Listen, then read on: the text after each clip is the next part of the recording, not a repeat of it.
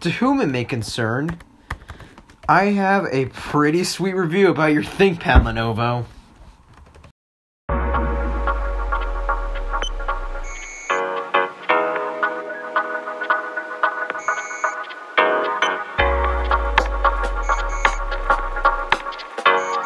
Hey, what's good, Lakey Knights? It's your boy Tyler, and we are here with a brand new video for the first time in 6 months. I know, I'm sorry for being gone for so long, but I'll explain everything in another video.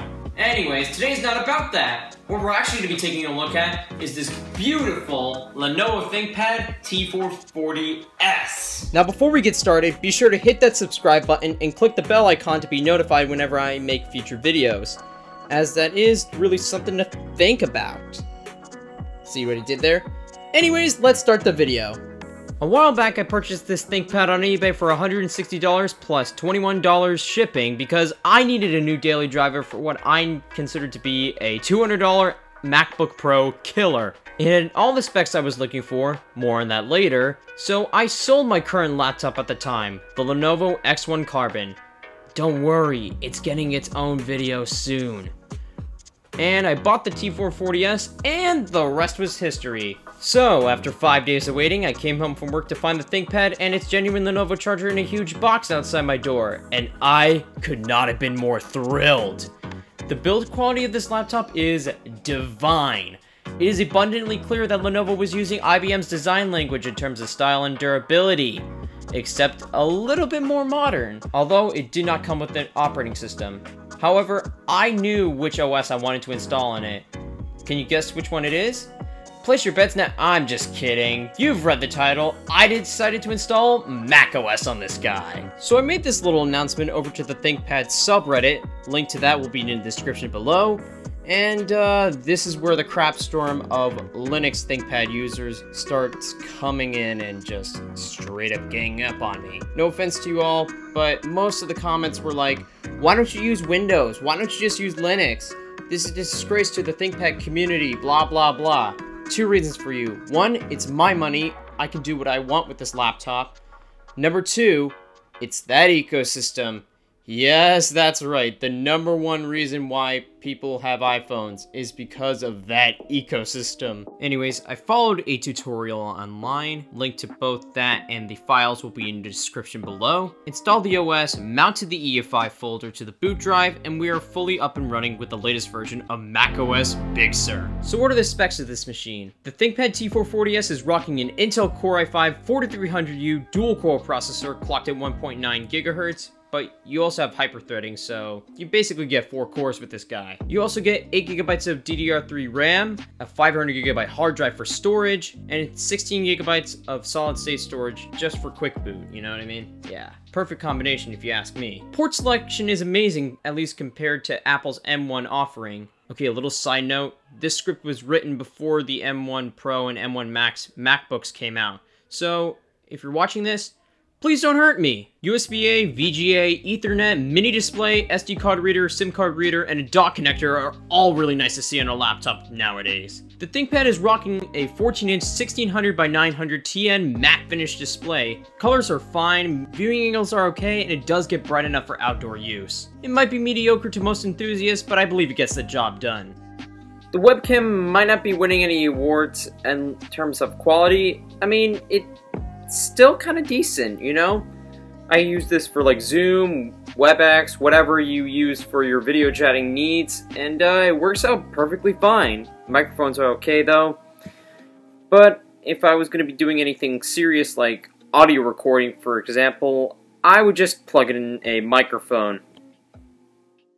Now I know some of you are going to give me flack for not talking about the keyboard, and let me tell you right now, this keyboard is excellent, and dare I say, even better than my Dell E4300, which I did a video on about 2 years ago.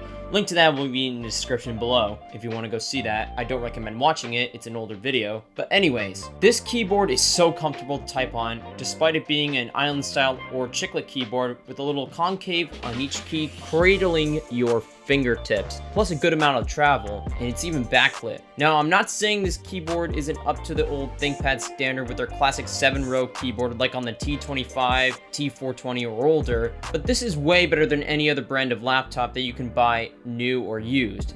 Moving on to the trackpad, I mean, while I love it, most ThinkPad purists hate it. I'll get to that in a minute.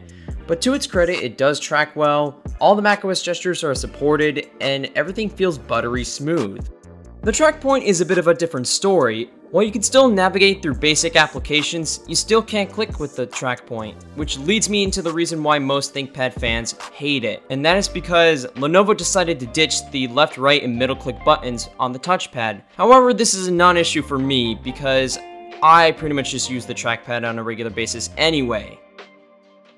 Moving on to the sound quality is okay. Not amazing, but perfectly fine for what you would expect out of laptop speakers. Just listen to how it sounds with JPV's High NCS 10th Anniversary Remix.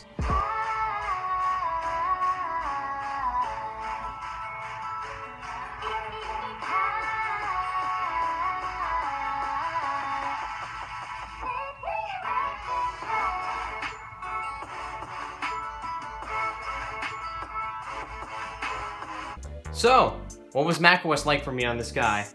To be honest, I have no complaints at all. It is a near one-to-one experience with a real MacBook. iCloud, iMessages, handoff, continuity, Siri, the seamless integration with iPhones within the Files app, and the Find My features all work perfectly. Basically, almost everything works out of the box, except for two features. The AirDrop feature only works half of the time, and the AirPods integration isn't that seamless. It's pretty unstable. Please let me know in the comment section below if there's anything I could do to fix that. But enough with the features. What is it like to actually use this guy on a regular basis? Web browsing and watching YouTube on this guy was a total breeze. Even watching YouTube videos in 4K worked perfectly. And because it's a ThinkPad, productivity is no slouch on this guy. I had a great experience typing up school assignments, scripts, to anything you could think of in Microsoft Word, and it's all thanks to that keyboard. I also had a great time trying to figure out everything in Final Cut Pro. Yeah, I know it was a bit of a learning curve, but after a couple days, I totally got the hang of using the software. In fact, this video was made entirely using Final Cut Pro.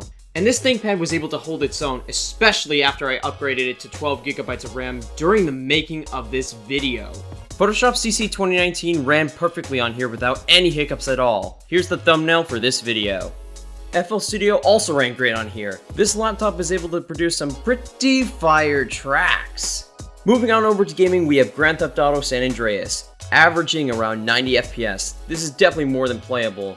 Granted, this game came out 10 years before this laptop came out. The next game on our list, so that way the YouTube algorithm respects me, is Friday Night Funkin', and this game runs buttery smooth, averaging around 64 FPS. The controls were responsive, and I honestly had a good experience, even though I don't know how to play this game for the life of me.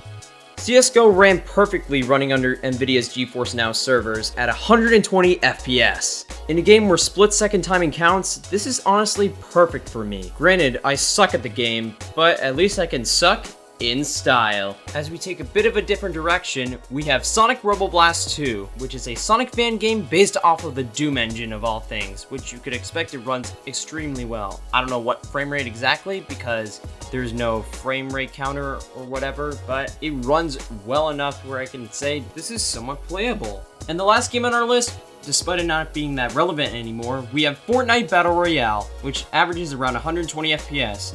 And honestly, that is a perfect frame rate for me. It's not too crazy high, not too low, it's just perfect. Battery life is alright, averaging around 5 hours with the 3-cell battery, but I do plan on getting a genuine 6-cell battery at some point, so maybe it'll probably be even better, around like 9 hours or so. Who knows? So what's my final verdict?